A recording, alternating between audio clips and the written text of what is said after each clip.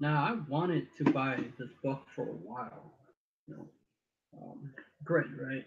So, what made me decide to buy it a while back? Well, I have read it and I wanted to do a book talk and book review on it. It's just that I guess it's very daunting, right? It's huge. So I have seen it a lot, and of course, I have saw her video and she talked about on Grit, right? Until I have heard about it when I was going to college by college counselor. She was talking about grit and stuff like that. So we're gonna be talking about the talents, whether you have it or you haven't. And we're going to talk about the myth of it all, right? I have finally come to the conclusion of, you know, I have I'm trying to solve a lot of people problem, and there's a niche that certainly need improvement, certainly need a lot of help, and I can clearly see that. And for some odd reason, we want things easy, right? So how did I come and grab this book? Well, no matter who you are and what you are, you don't know how impactful, how influential you can become. Like she's an author and she um, uh, put it into a book read, and she studied and interviewed top expert on, right, great. And I have interviewed a Wing Chun Kung Fu master, and he was talking about grit, and that's how I come across grit. Now, when it comes to talent, people are distracted by talent, right? Am I, you know, I'm not a genius, right? I'm not that intelligent. But now people view me as intelligent. Isn't so why they perceive me to be that way instead of the guy who don't know a lot of things. It's because I over the years I have read and studied and diligently practiced what I know, and it's not always easy. And I struggle of building a skill set. It's not perfecting. I come to the conclusion that when I when I read book on mastery, and when I listen to kung fu masters or uh, jeet kune do master like Ron Palicki, there's no mastering anything. But what you can do is get better at it and improve about 10,000 hours or more, right? And a lot of people leave things to chance. I feel sad when people say, that person, he probably had it in him, it's in his genes. And so and then we get envy of them, and we never develop the skills necessary to build that, to perfected it, or well, there's no perfecting, there's always improvement, right? And we never, when it comes to our passions, where it's art is a little bit difficult. Those who are good at art, they know that there's always room to improve, right? Because there's so many facets around creating art, whatever that is. Firmness of mind and spirit, unyielding courage in the face of hardship or danger. That's grit. That's the definition of grit, right?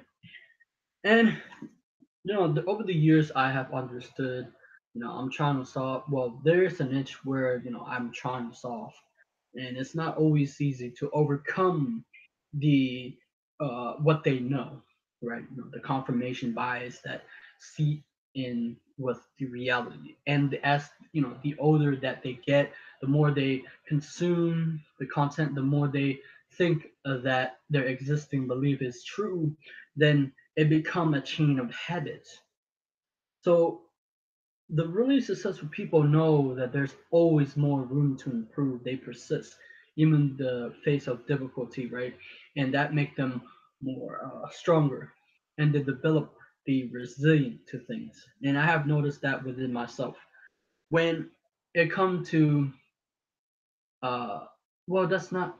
I guess it's a skill set. Following up, it's a skill set that I have to develop. to in order to get the interview that I need, right? And I don't want to leave things to chance, and I don't want to be called lucky or stuff like that. You know, behind the scene of it all, people people who view successful people or talented and they have to give, but they never seen the hours amount of hours of practice which they you never seen it behind the scene, right? You don't see it until they show it in public, right? And you don't see the hours of mistakes that they made when they draw an art and they throw like they make the mistake, they erase, make mistake, they throw away the paper, they get frustrated, you know. I remember I was like that. I remember there was the long time ago. I remember I was drawing and I was frustrated and I throw it away. Most time I don't want to do it. And the mistakes is the for those who kung fu master is because they understood that they persevere of understanding that there's always more to learn. But I think that's the grit mindset is like we learn that there's a fixed mindset and there's a growth mindset. People who have fixed mindset that you can't. Um, I talked this in my video, right? That people who have a fixed mindset can't see that they self grow, right, anymore. They see that the ability that they have are really set. While the growth mindset that there's even if it's hard, they understood that they can always improve. For me, I'm a special education. I didn't know that I can improve my brain cells, that it can grow, that it can like once you start learning how to learn, you like once you start like becoming uh you enjoy learning, what happens is you don't stop learning. You know that there's always more to learn, and you develop the habit of being open-minded, not closed-minded, because closed-minded meaning that you shut off good ideas or ideas that could help uh you grow in essence, and you will, your whole life you will see your like okay, so basically what I'm saying is that your whole life is bounded by the ideas, because the ideas and belief, the idea that turns into a belief, it control how you see and act towards yourself and the world, and it's how you're going to behave from now on. But if you um acquire new skill, you know that you can acquire new skill and build new skills, then you know that you'll always be growing and continue moving forward in life, and you're never stagnant, moving back and forth. And so that's how I see it with each and every like they're good. Let's say if they're art and they're artists and they're and people who are good at a subject really well, one subject, they know that well, but how come they're not moving forward? Because they have succumb to the confirmation bias that that's what they're good at. So that's they don't need to any acquire any skills level, right? But I know that as the false assumption that they have is that I believe that there's always more to learn. Just like any martial arts system, the higher, the older their wisdom, they understand that there's always more to learn. When I was interviewing a Wing Chun Kung Fu master, he was learning. Like he didn't know what Google Hangout because I usually do Google Hangout, and he was looking and searching. And how wise is he? How observant is he? And I saw that within him, and I was like, wow, I wish people were more like this.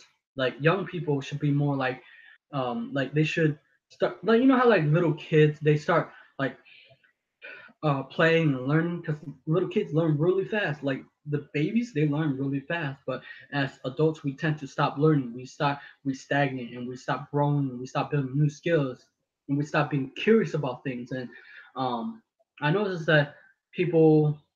So I hear both sides where school favors the left hemisphere of the brain, while the right hemisphere of the people they use imagination, and like they're out of balance. And I come to realize it's about using our brain effectively to learn to navigate our life. And this is where book come from. Like people who believe in the myth of talent, they won't develop the skill. They won't improve. They won't do anything to do well.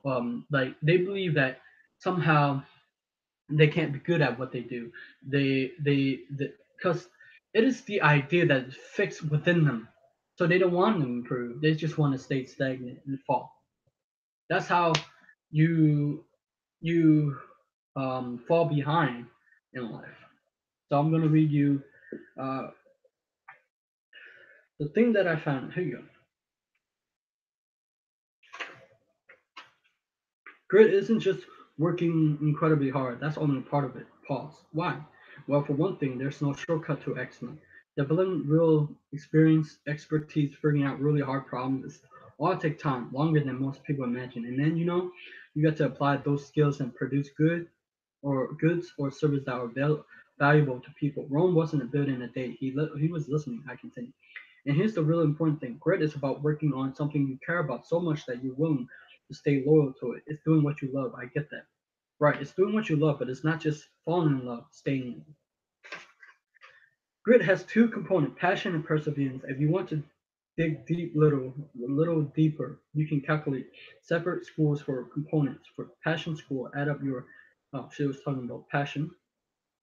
The consistent pattern perseverance score more often topping passion score is a clue that passion and perseverance aren't exactly the same. While taking the scale, you might have noticed that none of the passion questions ask how intensely you committed to your goals. This may seem odd because the word passion is often used to describe intense emotion. For a lot of people, passion is synonymous with infatuation and obsession. But in interviews about what it takes to succeed, high achievers often talk about commitment of different kind rather than intensity. What comes again and again in the remarks of the idea of consistent over time. Um, like what hard work over time. Let's see. Here we go. Talent is how quickly your skill improves, then you invest effort. Achievement is what happens when you take your acquired skill and use them. Of course, your opportunity, for example, having a great coach or teacher matter tremendously too. And maybe more than anything about the individual. My theory doesn't address these outside forces, nor does it include luck. It's about psychology of achievement, but because psychology is all that matters, it is incomplete. Still, I think it's useful what this theory said that when you consider an individual in a identical circumstance, what each achievement depend on just two things: talent and effort. Talent, how fast we improve in skills, absolutely matters. But effort factors in the calculation twice, not once. Effort builds skills at the very same time effort makes skills productive. Let me give you an example. Just talking about Potter, right? Hmm, Talent times effort equals skill. Skill times effort equals achievement. So that is the whole thing. Is I believe that if we want to get good at something, we must persevere in the hardship of time because it helped. Like I forgot it was. Oh yeah, okay, I remember. One of the book I read. It's called Deliberate Practice. Right.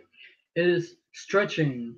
That's why you want to have a stretch goal where basically there's. I think there's a performance goals and the stretch goals. I can't remember, but stretch goals is where you get out of your comfort zone. You did things a little bit harder, and it stretches you to the point that you hone the skills really good. That's why a lot of martial art tests stretch out their goals, and they're good at it because they have built self awareness around that, and that's why I stretch myself to have a stretch goal because that where I can improve. While and performance goal is like where you're getting A, right? You can use memory facts and you can memorize facts and figures, but it doesn't help you grow. Helping you grow is you're developing a skill to I think life is about building skills and momentum, right? Building skills that are useful to you or to uh, so you can be valuable to the marketplace because um, for some odd reason, like the day that we leave college or school, we stop learning. It's the same as adult. People stop learning. They don't read anymore. They don't like learning. They just want things to take the chance. But this is your life. I don't think that building skills should take this chance. You should build upon skills while you're still alive. You should be able to become a sponge for ideas and use these ideas to make you great. Excellence isn't built in a day how you see successful are now. It's built back in the past where they did the work. They knew that they're preparing for something great in the future. That's why they do it today. That's why I do it today. That's why I read the books. That's why I develop the skill today so I can prepare for an opportunity will come in the future, right? That's what I think. And passion alone isn't um, what I see is passion alone. Let's say if I'm passionate about the subject, the law of attraction, but if I don't acquire any other skill set, then I can't help and solve other people's problem, can I? If I only understood about the subject that I'm passionately interested in, then I cannot help other people. Right? I must build other skills that um, uh, uh, be able to inspire and uplift them.